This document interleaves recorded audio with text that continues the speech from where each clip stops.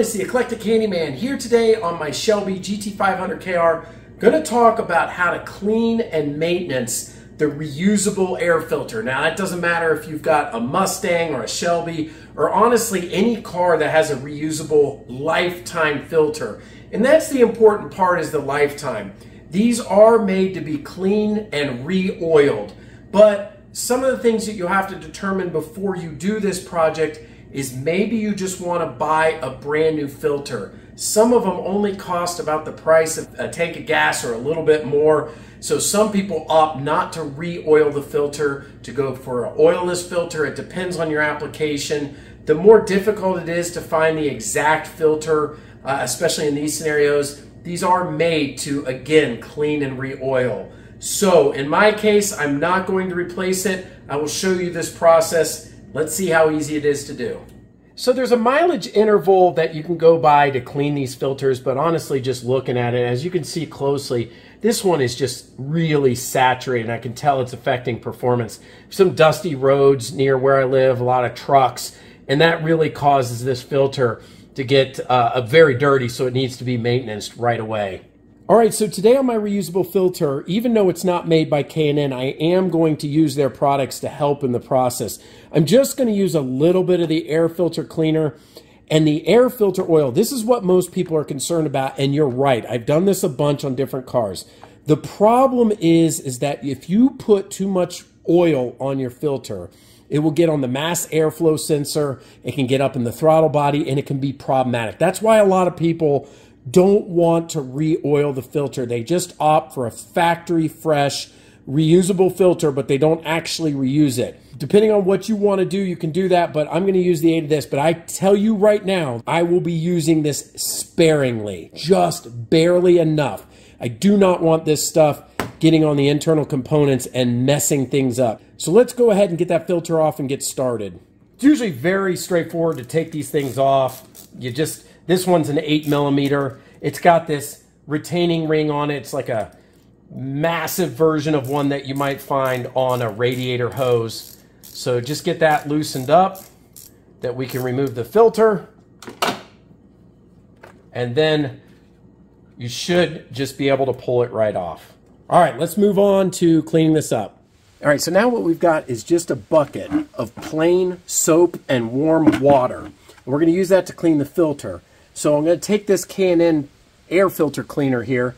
I'm just going to spray this on the outside to kind of help get some of that grime off. If you don't have this, don't worry about this step, because really the soap and water will do just fine on these reusable filters. So I'm putting some of that on now. I'm only doing it on the outside. Remember that air is pulled in through the filter like this, so all the grime is on the outside. We don't want anything getting embedded from the inside. That would then get sucked into the intake. So you're working primarily by getting this grime off from the outside. Let's go ahead and put that in the bucket of water, and you can see immediately this water turned brown. It's disgusting. So that really already is starting to get this clean. Oh my goodness, look at that water. I should have done this actually quite some time ago. If you want to, with a gentle hose, you can spray, but always spray from the inside out. Do not spray in. That will embed that dirt. So if you want to use like a gentle spray, you can pour. You can see that. You see how it's coming out from the outside. That way, we are not further embedding any dirt. This is really dirty. Shame on me for waiting so long on this process. Again, that's why the mileage doesn't matter. You have to judge the cleanliness of your filter based on how physically dirty it looks. We've got this pretty decent. Again, you can just kind of go down there. If you needed to, you could use like a little brush if there's anything, you know, super embedded in that. But I just want to get all of that out. So I'm just dunking it into there. One note as well on the filter, I did do the cleaning process in the bucket 3 different times. It was so dirty. I changed the water, put new soap into it, and just did the process 3 different times. Make sure you do the same thing until everything is clear and you don't have any more dirt coming out. And then I'll give it one final rinse. from the inside going out. Once that water is clear, we're going to let it air dry. And this is the part some folks may try to rush, and you don't want to do that. You do not want to use any kind of compressed air or anything. What we really want to do is just find a space to air dry outside for probably 12 to 24 hours, which I know you're saying, I need this clean in 2 hours, but you can't accelerate this process. So plan ahead if you need that extra time, that you're going to take about a day to do this right, because we are not going to oil this filter and re-oil it till it is 100% dry. And again, don't try to accelerate that by using an air blower or something. You can damage the pleats here, and we don't want to do that. So be very careful. These can get bent. You want to try to avoid that. Let's go ahead, leave this outside, and pick this back up after this has had ample time to dry.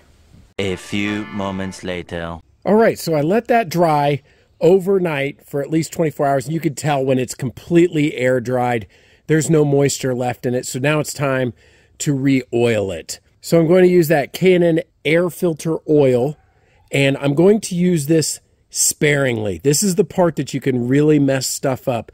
I've done that before and used way too much oil because I was like, wow, it's red, it looks great, but it's dripping. And then that ends up getting on the mass airflow, the throttle body. And one time I took the upper intake off my old Cobra and it was just filthy, and it's from this stuff right here. So I'm going to use this, again, sparingly on the different pleats, and then also let this dry for many hours before I actually start the car up with it in. So let's go ahead and do that process now. And again, you can just go row by row, kind of off like, you know, about 6 to 8 inches away. And again, I'm going to be very careful not to over oil this. The reality is, depending on where you live and how dirty the filter gets, it's better just to do this process, you know, every 6 months if you're driving on dirt roads, than to over oil it because you want it to last, you know, for years and years.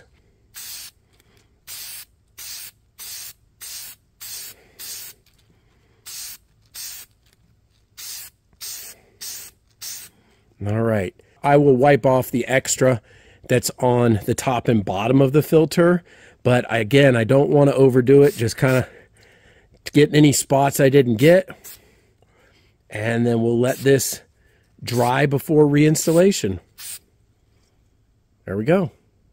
Also, some people may not actually want to oil the filter. The purpose of the oil is to help trap debris before it gets into the filter, so it doesn't get obviously sucked into the engine. It helps with those properties. So oiling it is part of the design of the air filter element on these reusable filters. Again, can't say enough. You just don't want to oversaturate it, because as long as this side, you do not oil the inside, you only oil the outside pleats, and then again, let that completely dry. Much later. Okay, so I let this dry overnight. It's been about 24 hours, and the key to knowing success is that you don't see any of the oil on the inside, only on the outside. Now, if you got a little bit on the rim or on the bottom and want to clean it off, just use a little rag and some simple green to get off any extra that might be around it. The other thing that I want to do is, if you've ever seen a greasy pizza before and you take a napkin or a towel to it, I'm going to do the same thing here. Even though it's dried, I want to go ahead on the pleats, and you see that right there? I don't need that extra.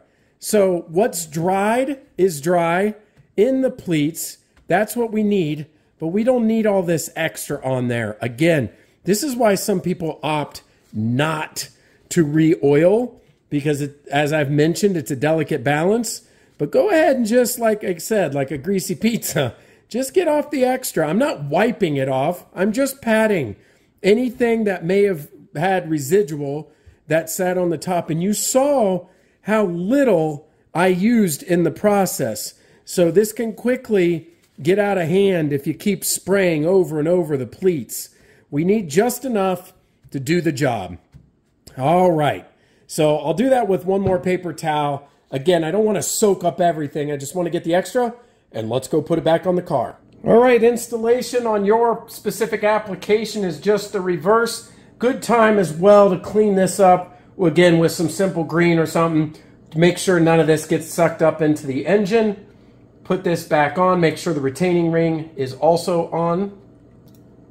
And no rhyme or reason to this. Just don't over torque this. You don't want any leaks, but at the same time, don't overdo it. All right, there we have it. We are all done. The process is complete. I do think patience is of importance here. Don't rush when it dries after you clean it. Don't rush after you've oiled it and you're putting it back on the car. Give yourself some time.